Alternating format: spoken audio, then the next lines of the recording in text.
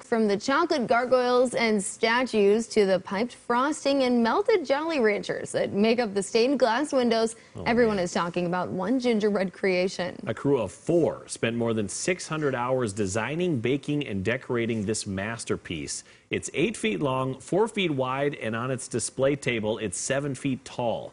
Its scale is about 1 159th of the Notre Dame Cathedral's actual size. Wow, this took a lot of work. Could you imagine putting that together? 600 hours? I put the little tiny gingerbread houses together. You know, it's just one little box, and that takes me probably an hour. It's hard. My favorite part, the Jolly Rancher stained glass windows. I love it. Creative. Yeah. I'm not capable of doing Ranchers. something like that. I don't know. Scott, Brian, what about you guys? Love it.